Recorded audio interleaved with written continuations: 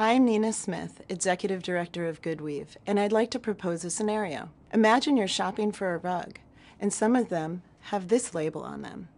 The salesperson tells you that the rugs with that label are GoodWeave certified, and in buying them, you're rescuing exploited child laborers in South Asia. Knowing this, would you insist on a rug with that label?